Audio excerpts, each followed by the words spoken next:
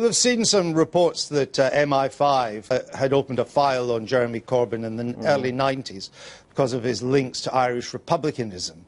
And this has caused some people's, not the MI5 business, but his links to the IRA, Sinn Féin, have caused some concern. I want just you to listen to this clip, this radio clip, and then get you to react.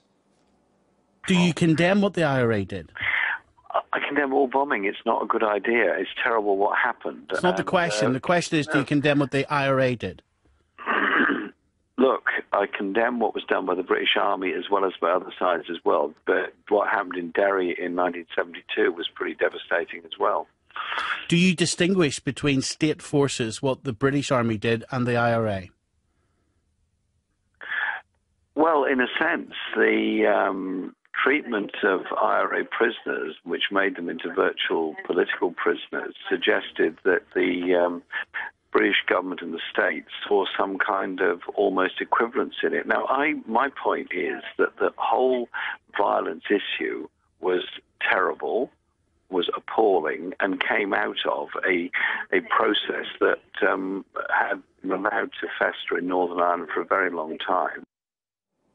Well, that was from about 2 years ago. Can you explain why the leader of the Labour Party, Her Majesty's opposition, the man who would be our next Prime Minister, finds it so hard to condemn IRA bombing?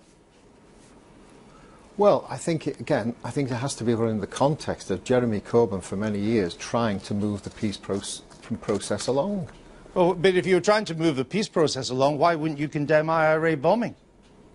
Well, I think, again, that was an issue. That was a traumatic event in Irish-British relations that went on for 30 years. And it is a complicated matter. And I think Jeremy Corbyn, during that period of time... Bombing's not that complicated. No, if you're a man of peace, surely you would condemn the bomb and the bullet. Well, let me say this. I condemn the bomb and the bullet.